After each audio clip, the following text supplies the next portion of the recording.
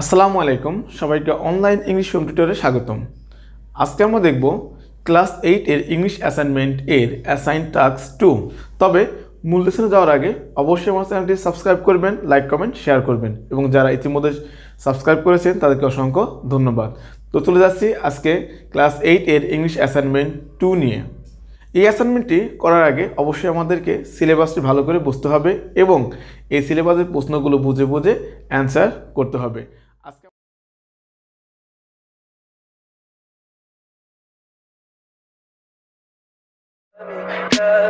Tell me pretty lies, look me in the face, tell me that you love me, even if আজকে আমরা দেখব এই assignment 2তে 3টা প্রশ্ন দেওয়া আছে, অর্থাৎ 3টা হোমওয়ার্ক দেওয়া আছে এবং এই 3টা হোমওয়ার্কের উত্তর আমাদের বুদ্ধিমত্তা দিয়ে, সৃজনশীলতা দিয়ে এবং নিজে বানিয়ে লিখতে হবে। আমার এই অ্যান্সারটা বেশ একটা ভালো হয় নাই, তোমরা নিজেরা নিজেদের মতো করে অ্যান্সার করবে।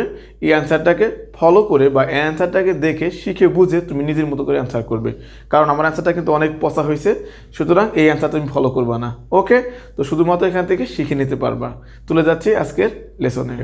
আজকে দেখব unit 5 lesson 4, title of the lesson a man who loves trees. আমরা এই গল্পটা আগে পড়েছি এবং জানি যে এটা কার্তিক পরামানিক একজন ব্যক্তি, তার সম্পর্কে, যিনি ছিলেন মনে প্রাণে একজন প্রকৃতি প্রেমিক। ওকে, আজকে এই অ্যাসাইনমেন্টে ওনার বিষয়ে একটা সুন্দর প্রশ্ন এসেছে, আমরা সেই বিষয়টাকে এখন ফুটিয়ে তোলার চেষ্টা করব। হোমওয়ার্কটি হচ্ছে Kartik Paramanik is an inspiration of us. Kartik Paramanik হচ্ছে আমাদের অনুপ্রেরণা। ইন্সপাইরেশন অর্থ হচ্ছে অনুপ্রেরণা। Do you agree, why not? তুমি কি একমত, অর্থাৎ তুমি কি রাজি বিষয়টাতে, কেন এবং কেন না? অর্থাৎ আজকে এই প্রশ্নের উত্তরটা আমি দেব যে কার্তিক পরামানিক হচ্ছে আমাদের অনুপ্রেরণা, এটাকে আমি সাপোর্ট করি কি করি না, এর বিশ্লেষণ বা এক্সপ্লেইন আমাকে এখন করতে হবে। এটাই হচ্ছে আজকের অ্যাসাইনমেন্ট। ওকে, অ্যান্সারটা আমরা ভালো করে দেখি যে ইয়েস আই অ্যাগ্রি দ্যাট, হ্যাঁ আমি রাজি যে Kartik Paramanik is an inspiration for us for his being nature lover at heart. হ্যাঁ, আমরা বিষয়টাতে রাজি আছি, কারণ তিনি ছিলেন একজন কি প্রকৃতি প্রেমিক, মনে প্রাণে, শুধু না মনে প্রাণে একজন প্রকৃতি প্রেমিক। ওকে, হি ওয়াজ পুর but his passion was to plant সাপলিংস for getting the blessing of god. সে গরিব ছিল, কিন্তু তার প্যাশন বা ধ্যান ধারণাটা ছিল কি যে চারা গাছ লাগানো। কেন? For getting the blessing of god bye removing the suffering of the people from the স্কোর্সিং সান। যে তার উদ্দেশ্যটা ছিল যে গড বা আল্লাহর আশীর্বাদ নেওয়া, যে মানুষের দুর্ভোগ দূর করে, গাছ লাগার মাধ্যমে মানুষের দুর্ভোগ দূর করে। ওকে, তো এরপর দেখবো আমরা কি আছে, he would pay all expenses for planting trees without thinking his poverty. সে কী করতো? সে সকল খরচ নিজে বহন করত, তার নিজের পকেট থেকে সে বহন করত এবং সে ভাবতো না যে সে একজন গরিব, তার যে দারিদ্রতা আছে সেটা সেও না ভেবেই সে নিজের পকেট থেকে এই টাকাটা খরচ করত। তো বিষয়টা কিন্তু অনেক ভাববার বিষয় যে সে গরিব মানুষ হয়েও নিজের পকেট থেকে টাকা দিয়ে সে গাছ লাগিয়ে যাচ্ছে মানুষের উপকার করার জন্য, তাহলে অবশ্যই আমাদের কি হতে পারে? ইন্সপাইরেশন হতে পারে। ওকে, এরপর দেখব হি ওয়াজ হার্ড ওয়ার্কিং পারসন। সে ছিল কি একজন হার্ড ওয়ার্কিং পারসন বা কঠোর পরিশ্রমী ব্যক্তি। Having finished his professional job, তার প্রফেশনাল জব বা কাজ সে শেষ করে he had to take care of the plants till at 10 PM or 11 PM, অথবা আমরা বলতে পারি অ্যাট লেট নাইট। অর্থাৎ তার যে প্রফেশনাল কাজ সেটা শেষ করে সে রাত 10টা অথবা রাত 11টা পর্যন্ত কী করতো? সে এই যে তার যে গাছগুলো সে রোপণ করতো সেগুলো পরিচর্যা করতো। এটা কিন্তু একটা কঠিন বিষয় যে সে মানুষ উপকারের জন্য কাজগুলো করে গেছে। এরপর দেখব has planted hundreds of trees and many of them are now 35 to 40 years old। তিনি তার গ্রামে শত শত গাছ রোপণ করেছিলেন, যেগুলোর বয়স এখন 35 থেকে 40 বছর। তাহলে বিষয়টা আমরা যদি খেয়াল করি দেখা যায় সে কত বছর এই গাছ রোপণ করেছেন এবং একটা গাছের বয়স 35 থেকে 40 বছর, সেটা কিন্তু অনেক ভাববার বিষয়। ওকে, এরপর he will continue his planting trees mission as many as he can. সে কী করবে যে তার এই গাছ লাগানোর মিশনটা বা এই অভিযানটা সে চালিয়ে যাবে যে পর্যন্ত সে পারে, অর্থাৎ সে মৃত্যুর আগ পর্যন্ত সে গাছ লাগানোর মিশনটা চালিয়ে যাবেন। All his madness words of loving trees inspire me to plant trees. All his madness work of loving trees বলতে বোঝানো হয়েছে গাছের প্রতি তাদের গভীর একটা ভালোবাসা। এই যে ভালোবাসাটা আমাকে কি করে, ইন্সপায়ার করে, আমাকে অনুপ্রেরণা দেয়। সুতরাং আমরা অবশ্যই কি করব যে এই বিষয়টার উপরে সাপোর্ট করব, গাছের ভালোবাসার প্রতি তিনি আমাদের একজন কি অনুপ্রেরণাকারী। আফসোস করে আমি একটা কথা বলতে চাই, এই কথাটা হচ্ছে এইরকম। So I would like to say that if I R Kartik Paramanik I could plant trees and love trees মোর। যে আমার আফসোসটা এরকম, যদি আমি কার্তিক পরামানিক হতাম তাহলে আমি আরও বেশি গাছ লাগাতে পারতাম এবং গাছকে ভালোবাসতে পারতাম, যদিও এটা হওয়া সম্ভব নয়। ওকে, at last this is my advice for all that we should follow Kartik Paramanik to save the world by planting trees. অবশেষে আমার পরামর্শটা হচ্ছে এই যে আমাদের উচিত কার্তিক পরামানিককে ফলো করে পৃথিবীটাকে রক্ষার জন্য বেশি বেশি গাছ লাগানো। এই কথাটা আমরা সবার শেষে লিখে দিতে পারি। তুমি তোমার মতো করে এরকম একটা কথা লিখে দেবে। কার্তিক পরামানিক আমাকে অনুপ্রেরণা দানকারী। এখন আমরা দেখব এই অ্যাসাইনমেন্টের দ্বিতীয় হোমওয়ার্ক, অর্থাৎ সেকেন্ড অ্যাসাইনমেন্ট। ওকে, এখানে আছে unit 5 lesson 7, title of the lesson the truthful ডাব। হোমওয়ার্কটা হচ্ছে why do you think that the title is appropriate for the story the truthful ডাব।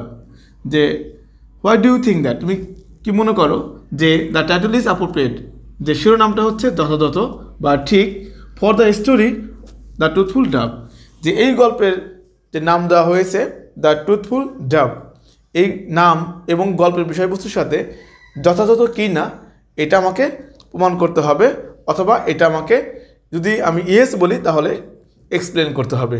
ওকে, তো আমরা অ্যান্সারটা দেখি। অ্যান্সারটা হবে yes, I think that the title is appropriate. হ্যাঁ, আমি মনে করি যে টাইটলটা কি আছে, ঠিক আছে, ফর দ্য স্টোরি, কিসের জন্য, এই স্টোরির জন্য। স্টোরির নামটা হচ্ছে দ্য ট্রুথফুল ডাব। ওকে, এখন আমরা প্রমাণ দেখব। বিকজ উই ফাইন্ড সাম ওয়ার্ডস, কারণ হচ্ছে আমরা কিছু শব্দ পাই অ্যাবাউট দ্য ডাব, কার সম্পর্কে, ডাব সম্পর্কে, ইন দিস স্টোরি, এই গল্পে। যেমন truthful, coed, wandering and grateful. যে এই শব্দগুলো পাই, সে হচ্ছে সত্যবাদী, সে শান্ত, এবং যে এই তার ক্যারেক্টারিস্টিক যে 4টা দেওয়া আছে এগুলো আমরা এখান থেকে পাই। দিস ওয়ার্ডস, এই শব্দগুলো bear the testimony of his,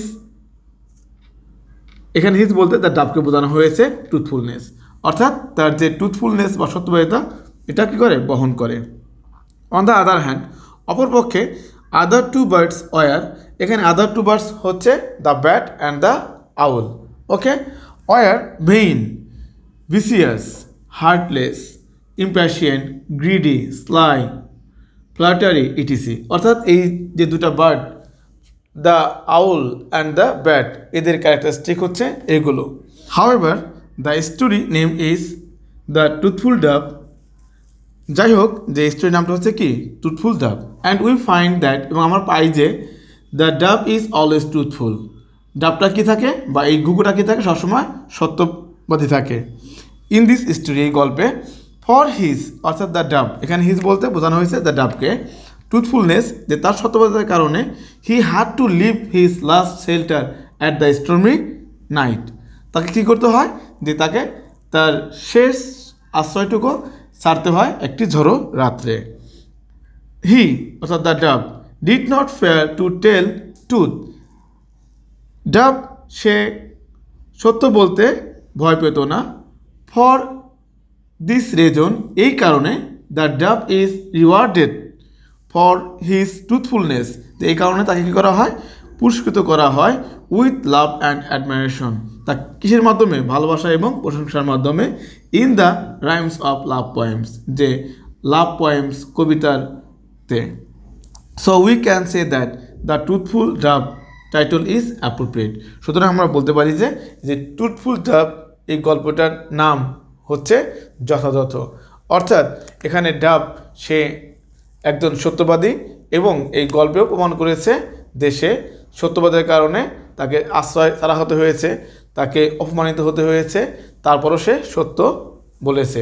সুতরাং আমরা বলবো দ্য ডাব ইজ ট্রুথফুল। ওকে, আমরা দেখব এই অ্যাসাইনমেন্টের থার্ড টাস্ক অর্থাৎ তৃতীয় হোমওয়ার্ক। এইটার বিষয়টা আমরা আগে ভালো করে বুঝে নেব, এরপর এই বোঝার পর এই বিষয়টা নিয়ে একটা প্যারাগ্রাফ লিখব। Unit 7 lesson 4 river gypsies in Bangladesh. Homework, imagine there is a boat school in your area. মনে করো যে তোমার এরিয়ায় বা তোমার অঞ্চলে একটি ভাসমান নৌকা রয়েছে। To teach river gypsy children.